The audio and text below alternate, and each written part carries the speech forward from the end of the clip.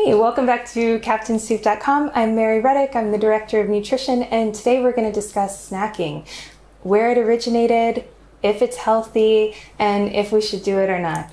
So snacking is so natural today. It's interesting when I work with children in my practice, oftentimes schools are even mandating that children bring snacks for set hours of the day, and this is not one snack. This is multiple snacks in addition to lunch. So when these kids are on a medical diet for autism or seizure disorders or cancer, it can get a bit tricky in terms of bringing food to school.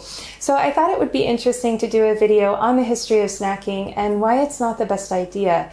Many people are surprised to learn that this idea of eating 4 to 5 times a day, even 6 times a day, is very new.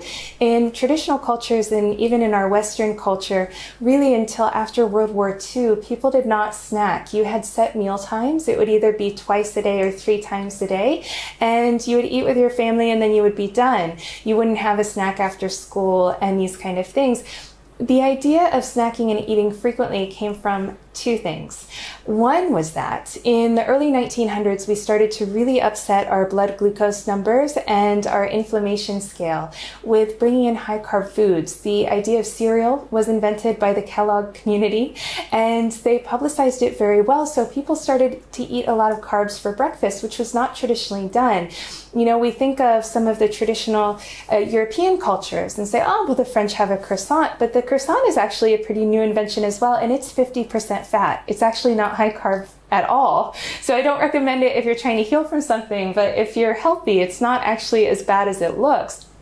Now, cereal, on the other hand, is not great. Neither is oatmeal, and these were not traditional human foods. Oatmeal was only used for horses. It wasn't until Quaker came about and sold it as a health food that people bought into that.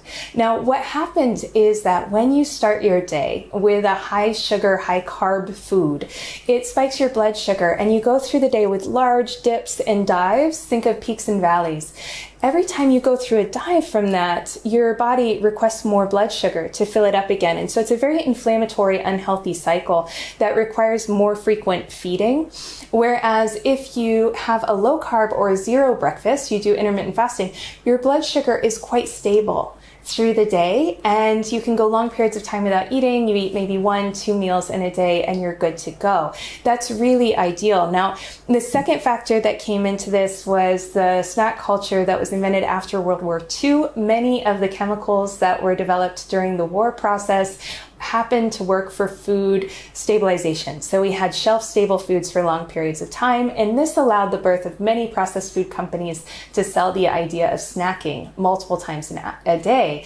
Now, this came at a good time because people's blood sugar was so destabilized that they felt like they needed to eat. In fact, if I get someone who complains of low blood sugar, saying, I have to eat every 2 hours, or I get hangry, I get shaky, I get all sorts of mood issues, I know that their issue is actually from eating too many carbs. So the first thing we do is reduce their total carbs completely and have them eating frequently.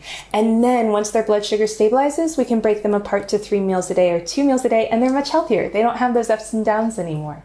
So that's the history of snacking. I highly don't recommend it. Every time we eat, even if it's a healthy food, even if it's a low carb food, it's going to spike our insulin regardless. So it's not a great idea, especially since imbalanced insulin levels and metabolic inflexibility are associated with all of the chronic diseases today in our modern society. There's nothing you can do better for yourself than get your blood sugar in order and get your metabolic health in order as well. Okay, signing off. This is Mary Reddick for CaptainSoup.com. Ask me any questions below, and we'll see you on the next one.